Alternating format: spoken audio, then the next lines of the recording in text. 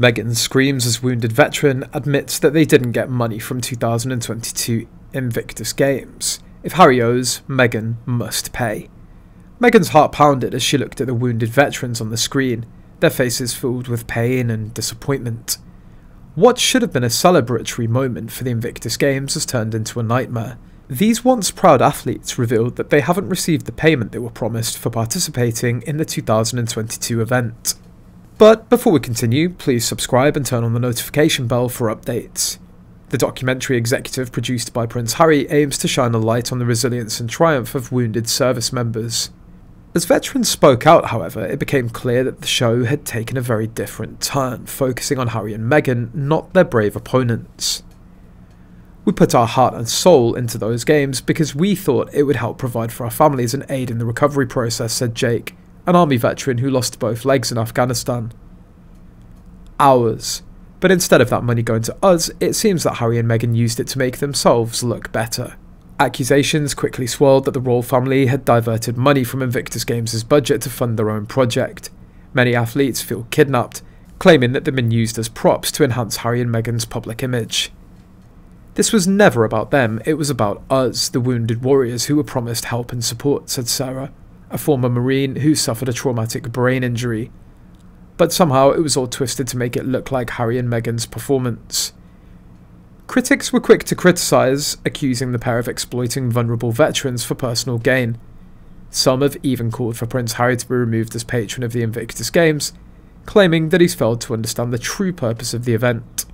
Harry claims to be a champion for the cause of veterans, but his actions tell a very different story, said military analyst Mark Thompson. He turned what should have been a celebration of resilience into a vanity project, and that is truly a disgrace.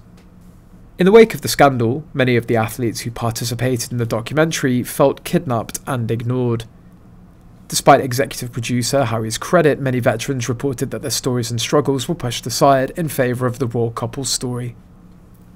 We went all in on those interviews because we thought it would help raise awareness and support for our community, said Ahmed, a former army medic. But when I saw the final product, I almost didn't recognise myself. It was all about Harry and Meghan and not us. The source of funding for the documentary remains unclear, fueling suspicions that Invictus Games' budget was misused. Some athletes even felt that the production siphoned resources away from important programs and services for injured veterans.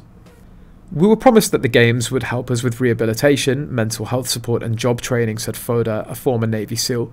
But instead it seems like the money was diverted to making a documentary that doesn't even properly represent our story. As the scandal continued to unfold, Invictus Games came under a lot of criticism. Many believe Harry's involvement tainted the event, and that his lack of transparency and commitment to the athletes irreparably damaged its reputation. The Invictus Games should have been about us, the wounded warriors who refused to identify our injuries, Jake said. But now it's all about Harry and his fame, and that's not what we signed up for. The fallout from the documentary has left many veterans disillusioned and discouraged, questioning whether Invictus Games can truly fulfill its mission of supporting injured service members. As the dispute continues to rage, the future of the event and its relationship with Prince Harry remains uncertain. We put our trust in Harry in the Invictus Games, but they let us down, Meg said, her voice shaking with emotion. Now we have to pick up the pieces and figure out how to move forward without the support we were promised. It's a heartbreak that no one deserves to endure.